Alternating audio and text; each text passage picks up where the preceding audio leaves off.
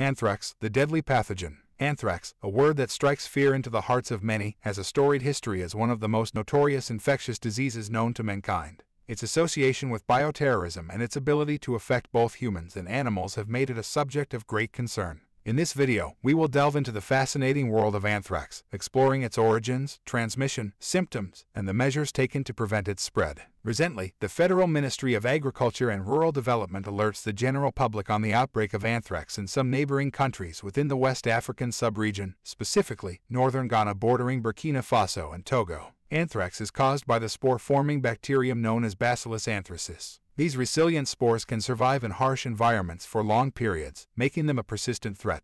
While anthrax is typically associated with herbivores like cattle and sheep, humans can also contract the disease through direct contact with infected animals or contaminated animal products. Symptoms, transmission, and effective prevention measures. Although relatively rare, anthrax poses a significant threat to both humans and animals. The symptoms of anthrax can vary depending on the route of exposure, which includes cutaneous, inhalation, and gastrointestinal. The three main types of anthrax infection are: 1. Cutaneous anthrax. This is the most common form of anthrax infection and occurs when the bacterium enters through a cut or abrasion on the skin. Symptoms typically appear within 1 to 7 days after exposure and include a small, painless sore that develops into a blister with a black center. Swelling, itching, and a mild fever may accompany the sore. 2. Inhalation anthrax. Inhalation anthrax occurs when spores are inhaled into the lungs. Initial symptoms may resemble a common cold and include fever, fatigue, mild chest discomfort, and a cough. As the infection progresses, severe breathing difficulties, shock, and meningitis-like symptoms may develop.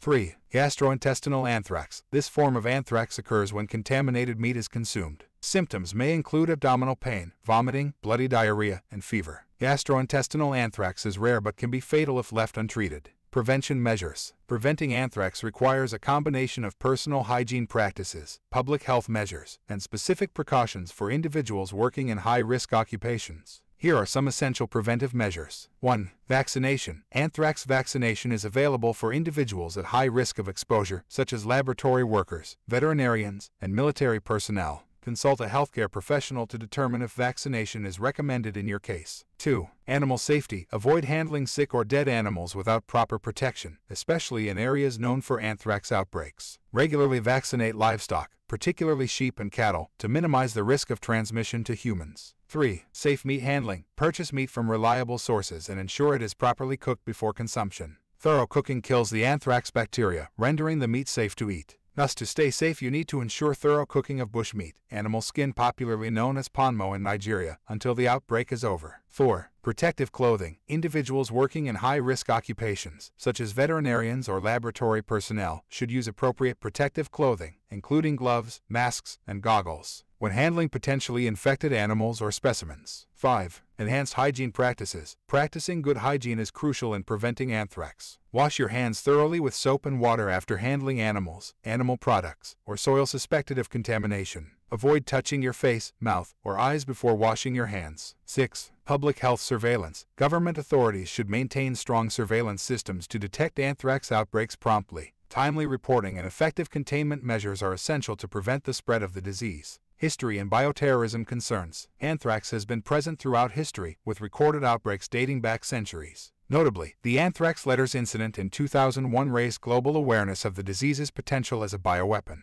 The deliberate dissemination of anthrax spores through the postal system in the United States caused panic and led to several fatalities. Diagnosis and treatment. Timely diagnosis of anthrax is crucial for successful treatment.